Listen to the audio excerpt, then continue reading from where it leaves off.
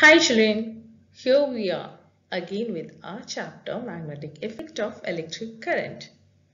Let's see the next topic now. Today, let us learn in detail about a bar magnet and a solenoid. The first thing what we will learn is the magnetic field lines of a bar magnet and a solenoid. Then secondly, the difference between a bar magnet and a solenoid. So let's start. Children, you have all seen a bar magnet in the physics lab. Here there is a figure on the right side, a bar magnet. Let's see what a bar magnet actually is.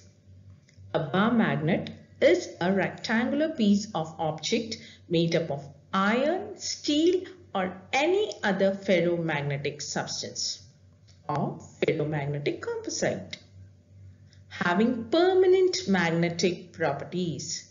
Bar magnet has permanent magnetic properties. The magnet has two poles. You all know that. That is a north pole and a south pole. And what are the properties of bar magnet? It is attractive property. The first one is attractive property. That means a magnet attracts ferromagnetic materials like iron, cobalt and nickel.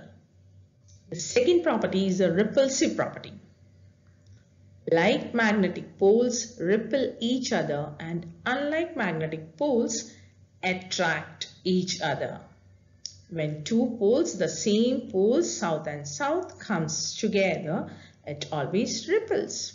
Or if the two poles north and north comes together, they repel.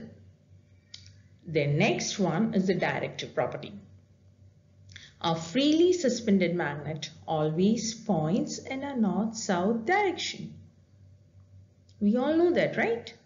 When you suspend a magnet freely into the air, it always points to the north-south direction.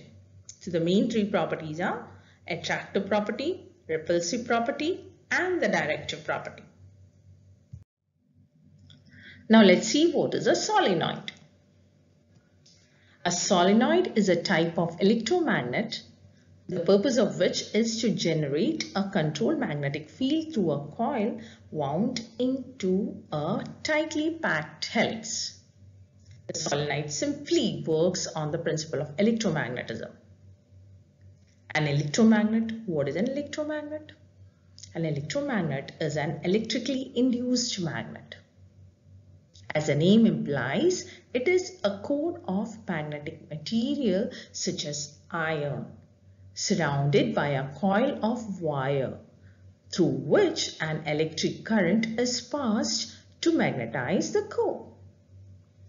A solenoid is a cylindrical coil of wire acting as a magnet when carrying an electric current.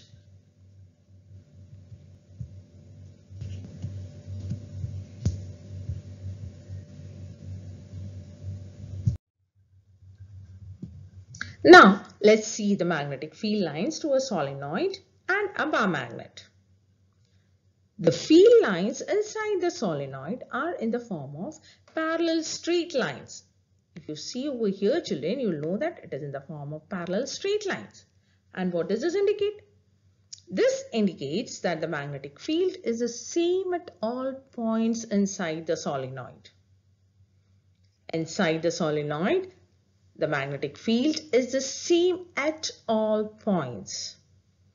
The magnetic field follows the longitudinal path of the solenoid inside.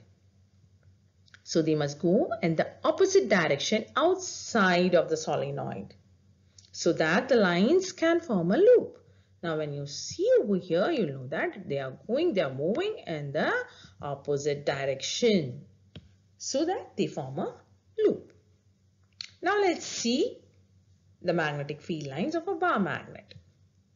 If small compasses are used to map the magnetic field around a bar magnet, they will point in the direction away from the north pole of the magnets towards the south pole of the magnet. Now if you see the diagram, it will be very clear for you that they move from the north pole towards the south pole.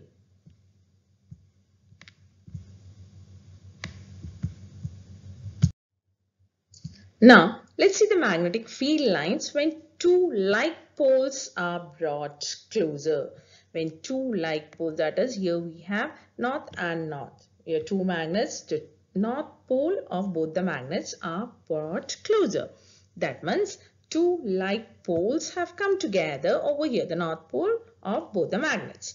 Now, when you see the diagram, it's very clear for you that the like poles, when two like poles come closer to each other, it always ripple. They always ripple, right? So, like poles always ripple.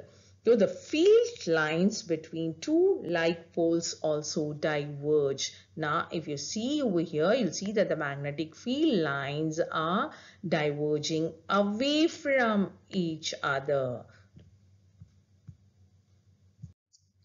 Now let's see when the unlike poles come together. Here we have a north pole and the south pole of the magnets brought together.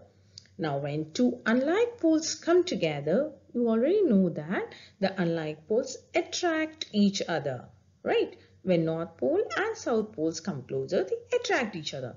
So the magnetic field lines between two unlike poles will always converge. Now here it's very clear that when two unlike poles of the magnets are brought closer, the magnetic field lines converge. Wow! Where are we, children?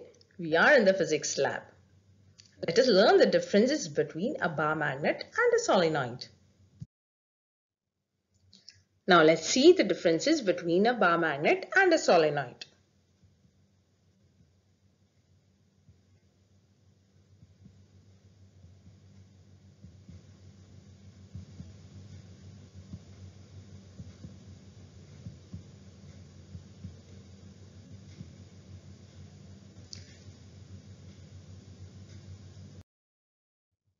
That's all for today. Have a good day.